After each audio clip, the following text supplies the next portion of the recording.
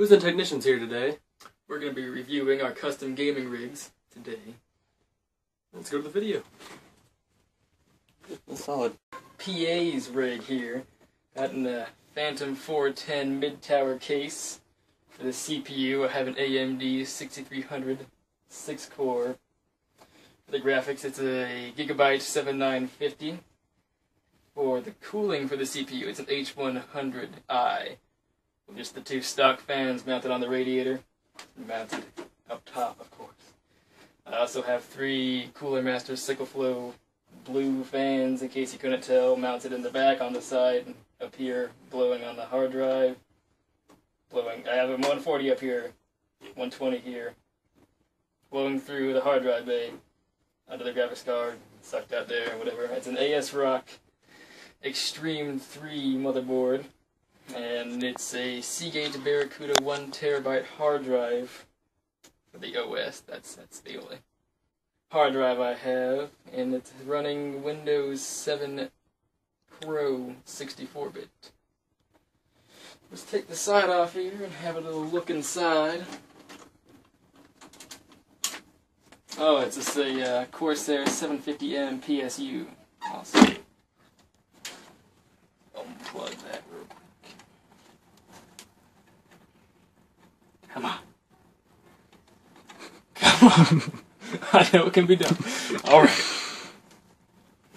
So the wire management in this case is pretty good. It's a little bit awkward because it's a semi-modular power supply and you had to run everything just through this little grommet right here. And all of the connections for the USB ports and the SATA cables are all just lined up on the bottom of the motherboard.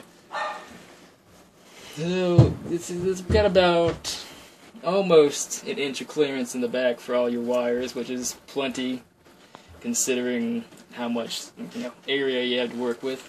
Here we have the 8 gigabytes of Corsair Vengeance 1600 megahertz RAM. It's 2 4-gig sticks.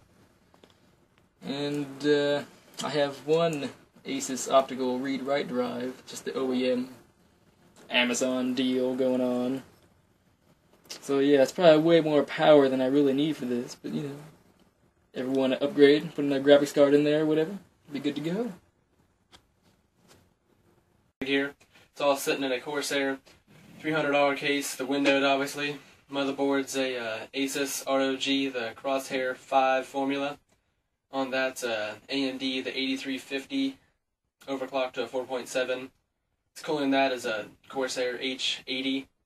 And I got 8 gigs of DDR3 RAM, obviously, sits in there.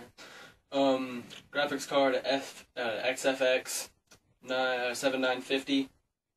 All power in it. It's a 1200 watt Ultra X4 power supply.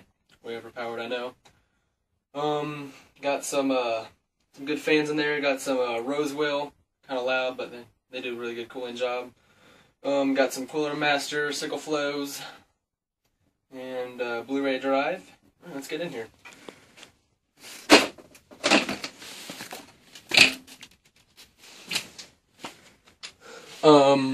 In here I got my 500 gig storage drive, the Seagate Barracuda 7200 RPM. You know, I have my Samsung 840 SSD, the 120 gig. Got the Ghost Edition, so it's got the 2 fans. Got an extra fan on the the heat spreaders and everything, so it cools off the motherboard a little bit better. Custom mounted the H80, so it's in the front blowing out, and not in the back, because for some reason this case has an indentation that pushes this back fan back a little bit farther, so I couldn't fit the other fan on there. In total, I have 1, 2, 3, 4, 5, 6, 7, 8, 9, 10 fans in this. And cable management's really good in this case. It's got a little bit over an inch in the back. RG's phenomenal. Fits right in there for the extended. Afraid it wasn't going to fit at first, but it did. And have some extra cabling ready, so whenever I get another 7950 in there, and I'll be able to crossfire and do some really good gaming. Hey guys, thanks for watching the video. Don't forget to subscribe and cursor slap that like button. Yeah, leave a comment down below and let us know how you like the video. and tell us the kind of stuff you'd like to see us do next. Alright guys, we'll see you some other time.